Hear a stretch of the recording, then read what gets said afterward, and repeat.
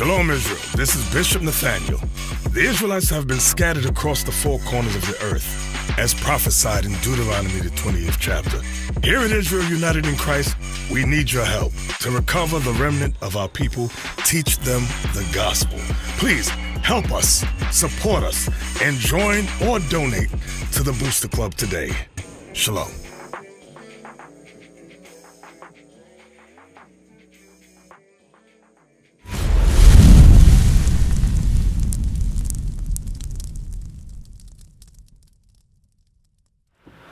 Shalom Israel, Captain OC. Officer Baruch. Today's 15 minutes with the captains, we are going to go into a very, very famous Christian doctrine.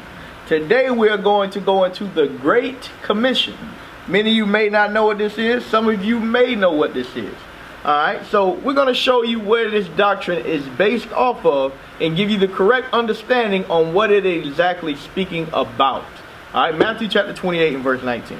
The book of Matthew, chapter 28 and verse 19. Go ye therefore and teach all nations, baptizing them in the name of the Father and of the Son and of the Holy Ghost, teaching them to observe all things whether I have commanded you. Read. And lo, I am with you always, even unto the end of the world. So this is where you get the belief of white man Jesus being spread to the four corners of the earth, and they base it off of the scripture. But if you read this without knowing the context of the 30-something odd books before the book of Matthew, you don't understand why Christ gave instructions to his disciples to go and teach all nations. Why would he tell them to do that? Because when you go through the Bible, if you ever read it, you would know exactly why he told them to go to all nations. Right. But that's why they only give you what? They give you Psalms and Proverbs, and then they give you the New Testament. So you don't have the understanding. So let's read that definition in Wikipedia of what the Great Commission is. In Christianity, the Great Commission is the instruction. Notice it said in Christianity. Like I told you, we teach the doctrines of men. That is what we've been taught here. In Christianity, the Great Commission is the instruction of the resurrected Jesus Christ to his disciples to spread his teachings to all the nations of the world. The famous version of the Great Commission is in Matthew 28, 16 through 20. Where on a mountain in Galilee, Jesus calls on his followers to make disciples of and baptize all nations in the name of the Father, the Son, and the Holy Spirit. Right, that's what we just read. Read. It has become a tenet in Christian theology. In what? Christian theology. Keep that in mind. In Christian theology, meaning their doctrines. Read. Emphasizing ministry, missionary work, evangelism, and baptism. The apostles are said to have dispersed from Jerusalem and founded the apostolic sees. Presbyterians believe that the Great Commission and other Bible prophecies were fulfilled in the first century, while futurists believe Bible prophecy is yet to fulfill at the second coming. So, they say, some people say this has already been fulfilled, others say this is yet to be fulfilled. Give me Job 11 and 6 real quick. One thing that Christian theologians and theologians don't understand is that the Bible is not a one-fold book. The Bible happens time and time and time again. The Most High continues to let the same things happen many of times. That's why we've been in the captivity not hundreds of times, but many different times. Read that. The book of Job, chapter 11 and verse 6. And that he would show thee the secrets of wisdom. That they are double. That what? That they are double. So, it was fulfilled during biblical times, and it still is yet to be fulfilled today. Why? Because we were not as a nation. That when it says go forth and teach all nations, this is the secret. It was speaking about the nations in which the nation of Israel was scattered unto. It's that simple. I can open and close it now, but I'm going to prove it to you with the scriptures. Read that again. That they are what? And that he would show thee the secret of wisdom, that they are double to that which is. That to double to that which is. So, before you get the mindset that he's going to all nations, let's understand the doctrine of Christ. Let's go to the book of Matthew, chapter 15, and verse 24. Before you get lost in the sauce, and you want to start taking white man Jesus, and you want to build a statue in Brazil that's bigger than anything you ever seen, let's see what is he speaking about. The book of Matthew, chapter 15, and verse 24. But he answered and said, I am not sent, but unto the lost sheep of the house of Israel. So when Christ was on the scene, he said he was only sent to the lost sheep of the house of Israel. Now, why would he change that a few chapters later? Let's see. He didn't. But what he did acknowledge is something happened. He understood something was going to happen in the future. Give me Luke chapter 21 and verse 24. Understand, Christ understood something was going to happen to the children of Israel. Alright, what was going to happen to them? The book of Luke chapter 21 and verse 24. And they shall fall by the edge of the sword. Who was the they? The Israelites were going to fall by the edge of the sword. When? In 70 AD, when Titus and Vespasian came and sacked Jerusalem. Read. And shall be led away captive into all nations. Into what? All nations. They were going to be led captive unto all nations. Read. And Jerusalem shall be trodden down of the Gentiles until the time of the Gentiles be fulfilled. You see that? No longer could that ministry be based in Jerusalem. Why? Because the Israelites are going to be taken captive and scattered throughout the four corners of the earth. It's something called the Jewish diaspora. And it's not talking about those people in the land today. Because it just said the land was going to be trodden down of Gentiles. Understand that. Now, how do we know we were scattered? Deuteronomy 4 and verse 27. We're going to show you the Jewish diaspora in the Bible. And it's not Jewish, it's the Israelite diaspora. Understand that. The book of Deuteronomy chapter 4 and verse 27. And the Lord shall scatter you among the nations. And what? And the Lord shall scatter you among the nations. And ye shall be left few in number among the heathen, whither the Lord shall lead you. So understand, this was Bible prophecy. These were the words of Moses. They read the scriptures. That's why Christ said all throughout the New Testament, I came not to destroy the prophets, the law, and the Proverbs, which was written of me, and what the nation had in store for them. If we didn't keep the commandments, which we didn't, we were going to be scattered. Christ understood that. He knew that. That's why he told them, flee. Deuteronomy 28 and verse 64. The book of Deuteronomy, chapter 28 and verse 64. We're going to further back that up. And the Lord shall scatter thee. What? Scatter thee. Read. Among all people. While we read, this is our history. It's talking about the Israelites. The Old Testament and the New Testament line up. Why was Christ telling you to go to all nations? Because he knew the curse that was coming upon us. That we will be what? Scattered to all nations. Read. From the one end of the earth, even unto the other. Read. And there thou shalt serve other gods. And that's why it says go forth and what? Teach all nations. Why? Because in these other lands, what would happen? We would learn other gods. That is why we had to go forth and teach all nations. Baptizing in what? In the name of the Father, and the Son, and the Holy Ghost. Why? Because that had left our remembrance. We became slaves, and we learned other gods. Now give me that definition of diaspora in the Zondervan Compact Bible Dictionary. Zondervan Compact Bible Dictionary, page 133, diaspora. The name applied to the Jews. Hold on, what? The name applied to the Jews. The name diaspora only applied to the Jews. Read. Living outside of Palestine. And maintaining their religious faith among the Gentiles. Read. God had warned the Jews through Moses. Through what? Through Moses. That's what we just read in Deuteronomy 28, Deuteronomy 4. Read. That dispersion among other nations would be their lot if they departed from the Mosaic law. You see that? That is what we did. Read. These prophecies were largely fulfilled in the two captivities by Assyria and Babylonia. You see that? Because both of them came into our land and they took us out. But remember, we read the scriptures are double unto thee. Read. But there were other captivities which helped scatter the Israelites. Exactly. What they don't count as a captivity was the Roman captivity. That was a captivity. When we were in Greece, that was a captivity. When we were in America, this is a captivity of the Israelites. Read. By the time of Christ, the diaspora must have been several times the population of Palestine. Paul invariably contacted the people. The what? The people. Who is the people we're speaking about? Remember, the diaspora was speaking about the Israelites. You said it was only concerning the Jews. Right. Read. Paul invariably contacted the people in every city he visited. You see that? He invariably contacted the people. Who is the people we're speaking about? The Jews that were scattered according to what Moses said in the law in Deuteronomy chapter 4. Right. So let's get some more understanding on that. Let's go to Acts chapter 2 and verse 1, and then we're going to jump down to verse 5. We're showing you the Great Commission is only pertaining to the Israelites. Don't get confused when they throw out these theological words and doctrines that they create.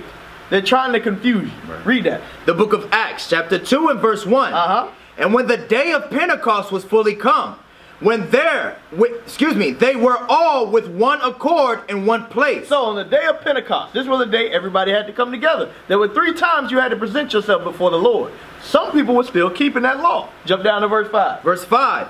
And there were dwelling at Jerusalem. And there were dwelling at Jerusalem. Read. Jews. What? Jews. Devout men out of every nation. Out of what? Out of every nation. Jews were coming out of every nation to worship how it was written of all throughout the first 5 books. Read. Under heaven.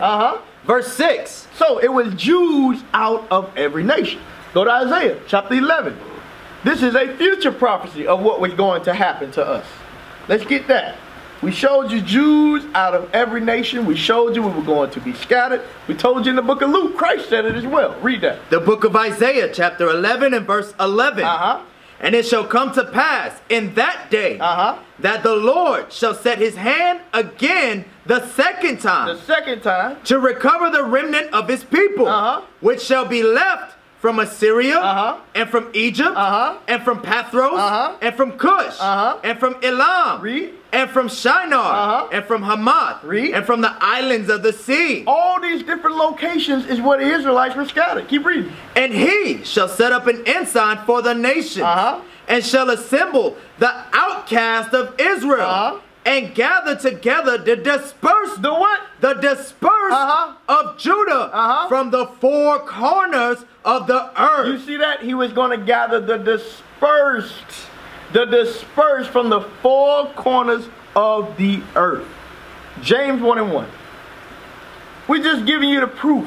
When it's talking about all nations, it's talking about Israelites. It's not talking about other nations. Why would you have to go to other... Well, we never just went to other nations. Right. We were always taken there. We were taken to Assyria, so the prophets went to Assyria. We were taken to Babylon, so we went to Babylon. We were in Greece, so we went to Greece. We were in Rome, so we went to Rome. In America, now it's common sense if you read the Bible. Read that. The book of James, chapter 1 and verse 1. James, a servant of God and of the Lord Jesus Christ, to the 12 tribes, To the 12 tribes, which are scattered abroad. to the 12 tribes which were scattered abroad. There was a scattering of our people. Understand that. That's why that Luke 21 is so important. Tobit 13 and verse 3. We were always a scattered people. Alright? The Israelites have been scattered throughout the 4 corners of the earth. Get that through your brain. Get that through your brain, so when you're reading the scriptures and you're wondering why are these prophets talking about these strange lands? Why is Paul visiting the church in Macedonia or Corinth? Because we were scattered there. Read that. The book of Tobit, chapter 13 and verse 3. Confess him before the Gentiles. Do what? Confess him before the Gentiles. Read. Ye children of Israel. You what? Ye children of Israel. Read. For he hath scattered us among them. there declare his greatness Read. and exalt him before all the living. For he is our Lord, and he is the God of our Father forever. Read. And he will scourge us for our iniquities, and will have mercy again, and will gather us out of all nations. Well, what? Gather us out of all nations. You see that? He is going, that we always had that understanding. This was in the book of Tobit after we were taken into Assyria. They knew wherever they were at, the Most High was going to gather us. Read that again. And he would gather us. And he will gather us out of all nations, among whom he have scattered us. Among whom he have scattered us. That was always the understanding. That's why Christ said, I didn't come to do away with what was written by the prophets. Understand that. Now, the baptism. Let's read Matthew 28 and 19 again. So I hope you understand to teach all nations. I pray you understand that part. Now you say, okay, well, IUIC, y'all teach all nations. Y'all do that. But y'all ain't baptizing. Let's see. Read that. The book of Matthew, chapter 28, verse 19. Go ye therefore and teach all nations, baptizing them in the name of the Father and of the Son and of the Holy Ghost, teaching them to observe all things whatsoever I commanded you. And lo, I am with you always, even unto the end of the world. Amen. Amen. So, 1 Corinthians 1 and 17. So let's see, what did he mean by baptize the world? Go and baptize them in the name of the Father and the Son and the Holy Ghost. Read that. The book of 1 Corinthians, chapter 1 and verse 17. For Christ sent me not to baptize. For what? For Christ sent me not to baptize, but to preach the gospel, not with wisdom of words, lest the cross of Christ should be made of none effect. So understand, we were not sent to baptize. Now you might be saying, well, Christ said baptize. Paul said don't baptize. Let's get the understanding. 1 Corinthians chapter 10 and verse 1. What was he going into? Let's get the proper understanding. The book of 1 Corinthians chapter 10 and verse 1. Because baptism is not something that's new, according to this. Read that. Moreover, brethren, I would not that ye should be ignorant, how that all our fathers were under the cloud, and all passed through the sea, and were all baptized. And what? All baptized. Now, I never read about us being baptized. Right. But right here it says what? And were all baptized unto Moses. Unto what? Unto Moses in the cloud and in the sea. Now, when did Moses baptize the children of Israel? Because I never could find that scripture. But let's get the understanding. Let's go to the book of Deuteronomy, chapter 33, and let's start at verse 1. What was the baptism that Paul did do? Because remember, the baptism of John was just a figure. It was just a figure of what was to come, which was Christ. Read that. The book of Deuteronomy, chapter 33 and verse 1. And this is the blessing wherewith Moses, the man of God, blessed the children of Israel before his death. Right, so what we're reading about right now is how the children of Israel were baptized in the sea. Read. And he said, the Lord came from Sinai and rose up from Seir unto thee.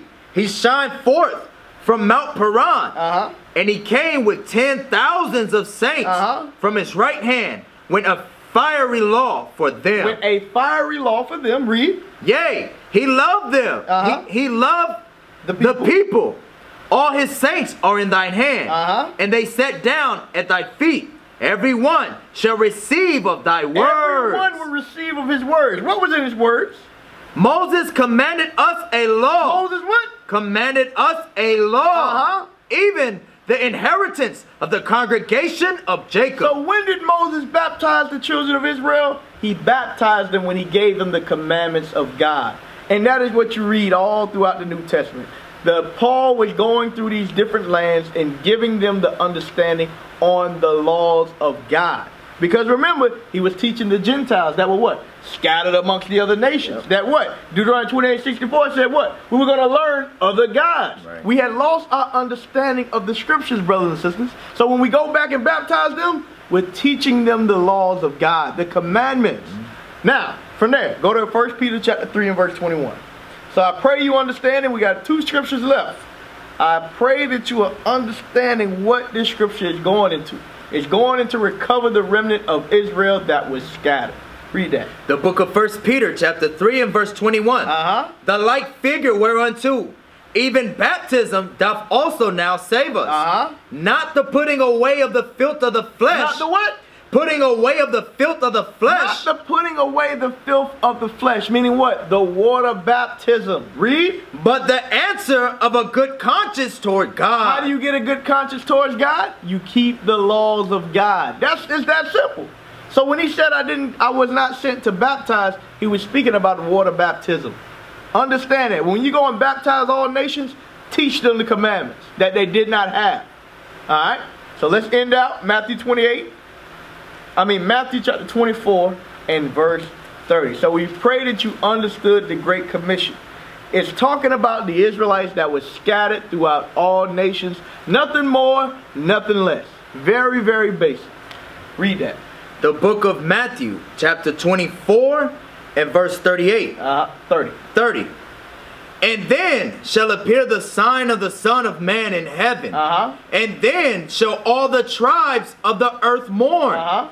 And they shall see the Son of Man coming in the clouds of heaven. And they shall see the Son of Man coming from the clouds of heaven. Read. With power and great glory. And he shall send his angels with a great sound of a trumpet. And they shall gather together Read. his elect from the four winds for one end of heaven to the other. You see that? He's going to gather the elect from one end of the earth unto the other. Who was scattered from one end of the earth to the other? The Israelites. Right. Who is God's elect? The Israelites. So, with that, we pray you understand the Great Commission a little better now. Say shalom. Shalom, Israel.